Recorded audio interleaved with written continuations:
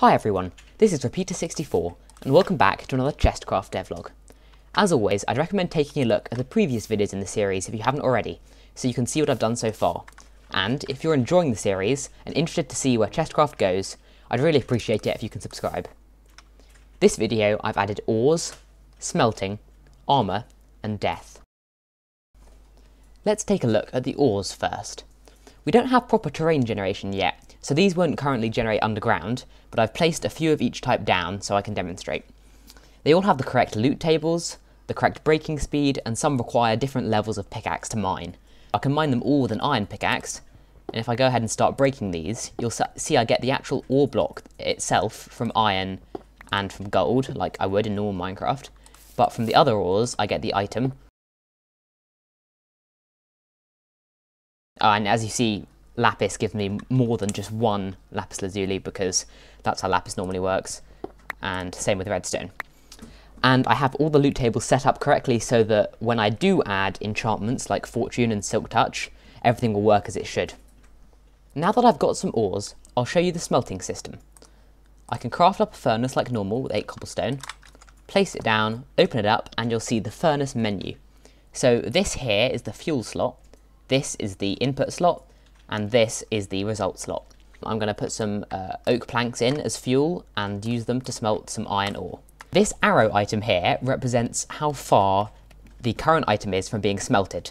So if I hover over it, you can see it's got kind of a progress bar as well as the item number itself showing the progress. And it goes from 1 to 10, and when it reaches 10, an iron ingot is produced. This furnace item represents how much of the current fuel item is left before a new fuel item is going to be consumed. So it's kind of like the fire graphic in normal Minecraft. And you see when it runs out, the number of fuel items jumps down by 1. I can also close the furnace and it will continue smelting. And if I hover the item, it'll tell me that it's smelting, much like how in normal Minecraft you'd be able to see the fire effect on the front of a furnace. And of course I can take the iron ingots out when they're done. With the valuables we've got from mining and smelting the ores, you can craft all the different types of tools and armour. There's no need for me to show you absolutely every crafting recipe, but I'll make an iron helmet, gold chest plate, diamond leggings, and some leather boots.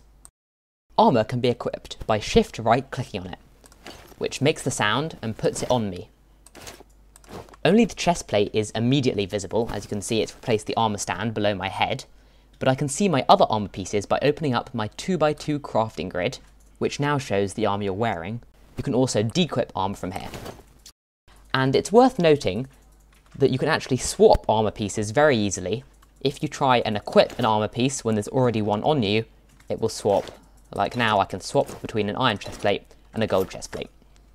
If I log on with another account, I can instantly see the chest plate, but I can also see the other armour pieces by hovering it over. Here you can see it tells me that the helmet is iron, the chest plate is gold, the leggings are diamond, and the boots are leather. I've also implemented the correct damage reduction formulas, so if I start punching this guy, then you'll see he actually takes quite a lot less damage than if I punch the naked player. Oh, I'm using my sword. Okay, well, if I just punch them, you can see they take 0.5 damage each time, but if I punch the armoured player, they only take about 0.2. That brings us on to the final feature for today, which is death. If I get my sword back out again and attack this player more fatally, then you'll see they disappear from the world, I get their items, they had 64 cobblestone, and they see a death screen. The death screen is pretty red to give them an idea of what's just happened to them, and it also has this little window in the middle of the screen so they can actually see what's happening in the world in the place where they died. Now they can choose to respawn with this button, or rage quit with this button. So if I click quit, then it closes me out of the chest, and opening the chest back up will put me back into the death screen. Now I can hit respawn, and it will put me just straight back at the world spawn point. Alright, that is it for this episode. I'm not quite sure what the next thing to add will be, so if you have any ideas or suggestions, then let me know down in the comments, or you can tell me any ideas that you have in general for this project. But remember that the end goal is to recreate the whole of Minecraft inside this chest. Subscribe to keep up to date with new videos, and I'll see you next time.